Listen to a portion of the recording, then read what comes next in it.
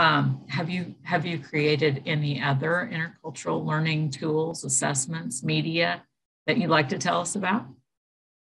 Yeah. So, as we were talking about a bit earlier, a few years ago, I think back in 2017, I had been kind of working on this for a while, but decided to share it with others in 2017. So it's a framework called the Individual Cross-Cultural Interactions Framework.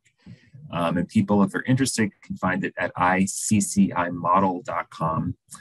And I created the framework because I've been thinking a lot, and I still think a lot about interactions between individuals and the fact that each person, each of us, is this amalgam of all these cultural influences. And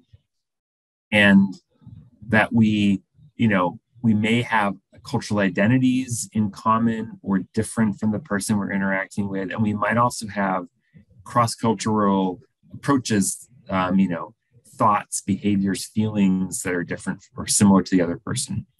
And so I wanted just to try to create a model that in as simple a fashion as possible for a wide audience of people, so people who don't necessarily work in the intercultural fields or work in education even could kind of look at and make some sense of, and there be enough there to intrigue them to want to think more. So that framework exists, and then connected to that, I've also developed a podcast that's been around since 2018. People can find that as well on that same website, and in that each episode, I kind of reflect on a recent example from my own life of where I've kind of reflected on a particular cross-cultural interaction I've had with someone in my life. So that's been a large part of my kind of work that I've been doing over the last few years.